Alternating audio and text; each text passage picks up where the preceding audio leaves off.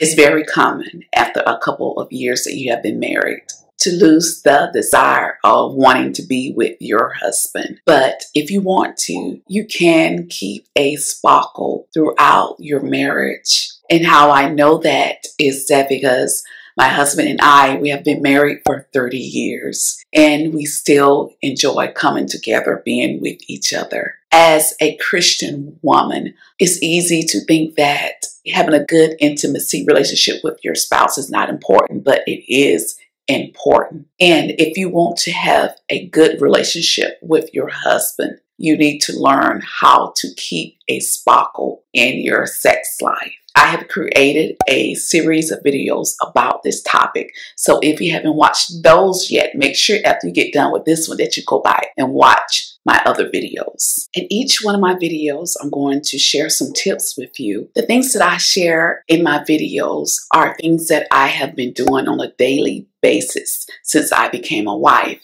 What I have learned is that things in your life that are important to you, it's not hard to do because that you care about it. And your marriage is what you make it. In order to have a good marriage, there are certain things that you are going to have to do throughout your marriage. And you shouldn't look at it as a task. Because when you love someone, you want to please that person. And not only please that person, you enjoy being intimate with that person. Tip number 1, buy pretty lingerie. Get rid of all the old stuff. Twice a year, you should update your lingerie wardrobe and start wearing it daily. It's something about when you have on pretty lingerie, even though you are the only one that know it, it makes you feel pretty and it makes you feel feminine. Sometimes what I do on purpose, I like to get dressed in front of my husband. And the reason why is because I want him to see my lingerie. I want him to imagine what I have on throughout the day.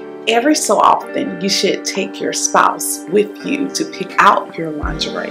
Allow him to pick out things that he would like to see you in. And what's so good about that is that because he's picking it out for you, he's going to imagine how it's going to look on you. It's just going to make him excited, and he's going to look forward to see you with that on. Plan a date night. Date nights can be very fun, especially if you dress up and fix yourself up before you get ready to go. It's something about it. It's like when you know that your spouse is fixing their stuff up for you, it makes you feel special. When you fix yourself up for each other, it also brings back fun in your relationship because that's something that you used to do when you were dating. Make sure that whatever you choose to wear is something that's going to compliment you, something that's going to make you look nice and also a little sexy.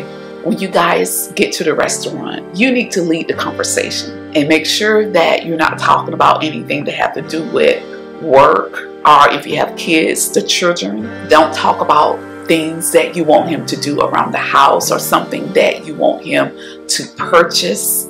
Instead, talk about something that's going to make him want to be intimate with you. Just because you are a Christian, it doesn't mean that you're not human and you have forgotten about some of the things that you used to say on purpose just to flirt with your husband when you guys were dating. One of the problems I notice about a lot of Christian marriages is that the husband and wife feel that because they are Christians, they should only focus on things that have to do with God. But in the Bible, Paul teaches that when you are single, you are more concerned with trying to please God. And when you are married, your concern is going to be pleasing your spouse.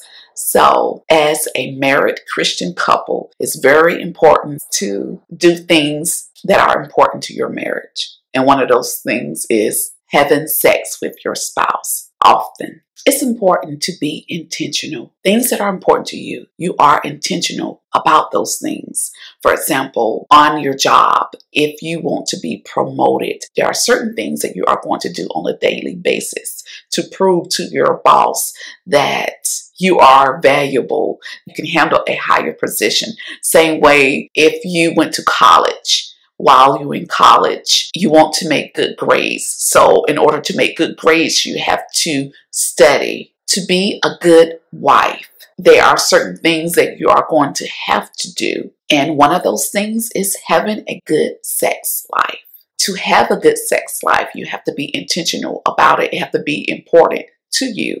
You have to know that it matters. If you're not concerned about your sex life or do things to make it better, it's not going to get better, which in the long run, it will be a problem in your marriage. You won't have the desire to be with your spouse, and he's not going to desire to be with you.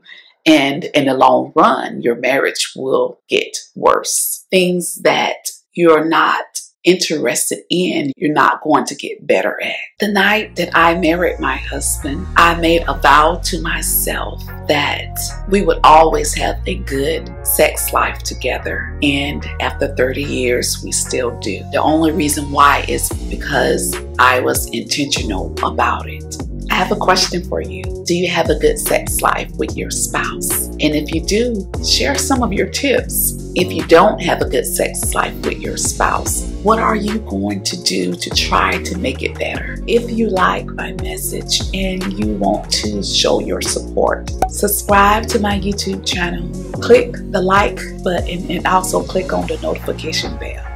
If you need some one-on-one coaching about being a wife, schedule a free 30-minute consultation with me on Calendly. I will have the information in my description box below. Thank you for tuning in, and make sure to stay tuned for the next video about how to keep your husband sexually interested into you. Bye.